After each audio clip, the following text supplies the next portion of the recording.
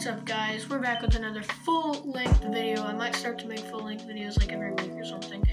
But today, we're going to be talking about, can you bleed the darksaber? Before we get into the video, I will explain how you bleed a lightsaber, but before we get into the video, spoiler warning, if you have not watched The Mandalorian, Acolyte, Book of Boba Fett, or any Star Wars movies yet, or shows, there's spoiler warning. Alright, without further ado, let's get into the video.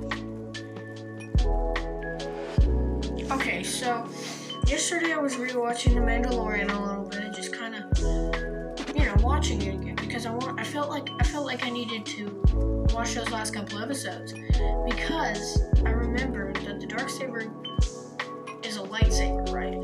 Just like any other lightsaber. One second. I actually have it. I actually have a darksaber right here. It lights up, but it also makes noises. Fair warning, this thing is like old as crap. Like, I got this in like maybe 2019 when the show came out. So you see, it's not the shape of a normal lightsaber. It's the shape of like a sword. So it's kind of the shape of like a sword, but it is definitely a lightsaber. And we know that every lightsaber has a crystal, and that's what makes it light up. Like in the Ahsoka book, she takes out the Inquisitor's lightsaber crystals and she purifies them and makes her own lightsabers, but that's for another video. So, but today we're gonna talk about this lightsaber. So, in the Acolyte, the final episode, not final, we might get another season. Osha, she kills Saul with the Force, chokes him to death. But as she's doing it, it zooms in onto the inside of the lightsaber that she's holding, which is Saul's lightsaber. And it's turning red, it's bleeding. And that is how all Siths and whatever turn their lightsabers red. Is they originally start out as a blue or green or something like that. And then they have to do this like bad deed, like kill somebody, and then it turns red, and that's how they get the red lightsaber. That's why Darth Vader, he had a blue lightsaber, but then after he kind of killed or choked Padme, he didn't kill her, but after he choked Padme, it did turn red eventually. But yeah, so in the Acolyte, she bled Saul's lightsaber, right? So I was wondering when I was rewatching this, could you possibly bleed this? Now, obviously, this lightsaber, you can see it's white on the edges, and it's black right here. So it's white here, and it kind of glows. But if you could bleed the crystal, if a Jedi got a hold of this, Mandalorians don't follow the same rules as Jedi. So this is a Mandalorian lightsaber, but if a Jedi had this lightsaber, this exact lightsaber, the darksaber, and they used the Force or something to kill somebody while they had their lightsaber like this, would it turn red? And if so, what part? Would the whole thing be red? Or just the white ring? Or just these little crackles of electricity that are white right now? Would that turn red and then this black part would stay the same? Because that would look awesome. But, this is broken. One time on Christmas Eve, one of the neighborhood kids came over and me and my siblings had a giant lightsaber duel. I was using this, and the thing that kept it on my belt broke. But it's fine. It doesn't really matter. It's just the lightsaber, and it was. So here it's broken, obviously, but like the crystal would sit somewhere right here, right? But when Gideon crushed it,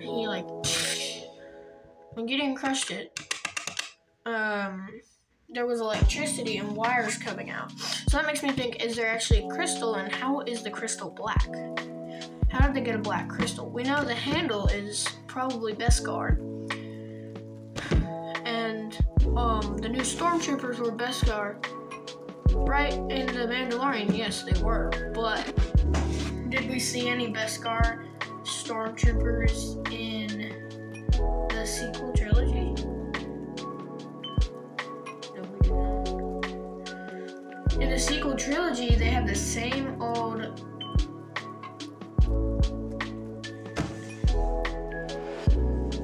There's a bee in my room, I think. Okay, but whatever. Anyways, I feel like is there an answer? Because technically, if a lightsaber has a crystal, you could bleed it. The Mandalorians, it's impossible to bleed it because they don't really have rules. They don't really have that much rules. They kill whoever messes with them or whoever does whatever. Okay, sorry guys. My nose keeps getting crushed by this thing. And okay, I'm so sorry. So with this theory, if Obi-Wan had his lightsaber, pretend this is Obi-Wan's lightsaber, and he chops off another guy's head, and this person's unarmed. He just walks up behind somebody and he just cuts your head off. His lightsaber would bleed, right? I'm pretty sure it would. It would definitely bleed. So if it would bleed, it would